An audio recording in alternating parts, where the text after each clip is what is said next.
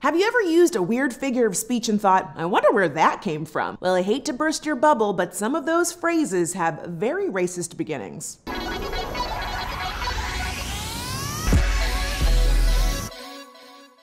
Here are 6 phrases you never knew were racist. Okay, everybody settle down. That's enough from the peanut gallery. Whether it's joking around too much in class or making comments that interrupt a presentation, the peanut gallery describes heckling or some sort of unwanted disruption. In the 1920s, the peanut gallery was the theater balcony where black folks were forced to sit due to segregation. In some places, it was even called the N-word gallery. Well, tell us how you really feel. So why peanuts? Well, today we celebrate George Washington Carver as the pioneer of the peanut, but back then, being a black scientist was taken as a joke. Peanuts were also a popular, cheap theater snack, so associating black people with peanuts was meant as an insult.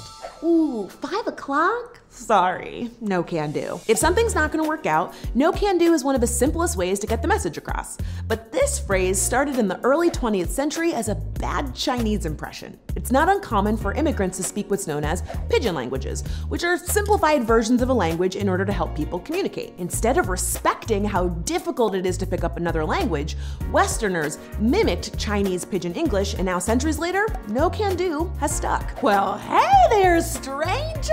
Long time no see! When you run into an old friend, long time no see is shorthand for, it's taken way too long, but I am so happy to see you. Similar to no can do, long time no see is also a mimicry of pidgin English, but this time, it's the indigenous people who are the butt of this nasty joke. Ugh, I told Cheryl not to tell Jason that I couldn't make his party, and she totally sold me down the river. When you've been sold down the river, it essentially means that you've been betrayed. And as it turns out, this phrase's origin is pretty literal. So during slavery, slave owners would punish disruptive slaves by selling them to plantations in the Deep South, where conditions were much harder. And how do you think they got there?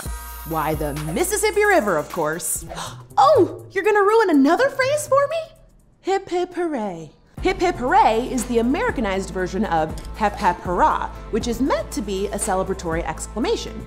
But the original was used as a Nazi rallying cry when raiding Jewish ghettos during the Holocaust. There are a few different theories as to where hep came from before that, but it's said to be the Latin acronym for Jerusalem is lost. Pre-Holocaust, the Hep Hep riots of 1819 left countless German Jewish businesses destroyed. Ugh, I tried to buy an extra ticket for the concert out front and the guy totally f***ed me. Now this is a phrase you've probably heard a million times before, so why are we censoring it? Well, the G word is actually a racial slur. Hold up.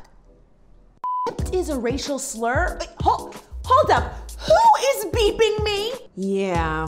So the G word means to cheat or take advantage of someone, but it started out as a nasty nickname for the Romani people. The Romani are a nomadic Eastern European group that originated from India, but these days they live all around the world. Throughout history, the Romani have been stereotyped as untrustworthy, which has been used to justify their mistreatment. When they first came to Europe, Europeans incorrectly assumed they were from Egypt, and thus the G word was born. Oh, so now I have to give up my sexy Halloween costume?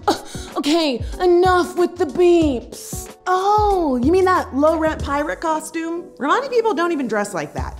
Here's the thing, the G word does not mean someone who's free-spirited or likes to travel a lot. Similar to the N-word, the G word is a racial slur that's been historically used to uphold the oppression of an entire group of people. In this case, the Romani. Unlike the other phrases on this list, the consequences of the G word are still felt today. Romani continue to face discrimination worldwide. In 2009, France deported over 10,000 Romani people, and these days, many are no longer nomadic because of laws that target them. The last Romani regulation law to be repealed in the US was in 1998. And across Europe, they're often denied housing, jobs, are forced into substandard segregated schools, and are too often victims of hate crimes. And that's not even touching on the movies and reality shows that use this nasty slur to misrepresent the Romani. Ugh. So now I have to give up every phrase that has a terrible history? Not exactly. The G word still hurts the Romani people today, so I'd hope we can agree to live without it. But nowadays, the other phrases are pretty harmless. Look, I'm not here to tell you how to talk.